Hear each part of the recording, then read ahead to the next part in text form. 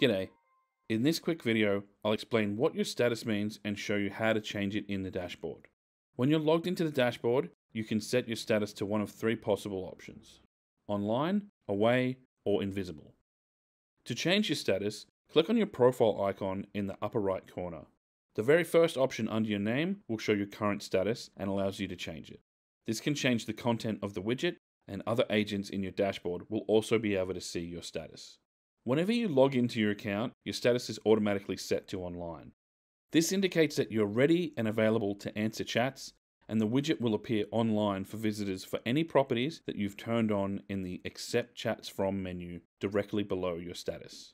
The away status indicates to visitors that you may or may not be available to respond to a chat. This is really for setting expectations for visitors to let them know you may not get to them straight away. The widget will only reflect this if you're away and the only agent accepting chats for the property, or all other agents are also set to away. In that case, the widget greetings and pre-chat form settings will kick in and change what the visitors see depending on how you've set up the widget. If, however, there are other agents set to online, your widget will remain in online mode. The invisible status is used when you don't want to answer chats, but you still like to use the dashboard.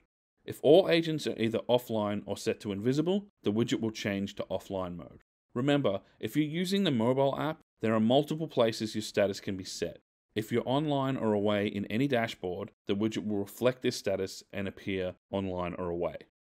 You can also use the widget scheduler to automatically switch your widget offline at certain times, so you don't have to worry about forgetting to log out.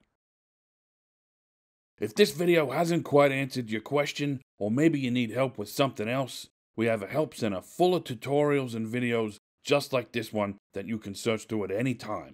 We also have a support team available 24/7 via chat on our website. Or, if you prefer, you can schedule a video call with one of our team members. There are links in the video description or the article below.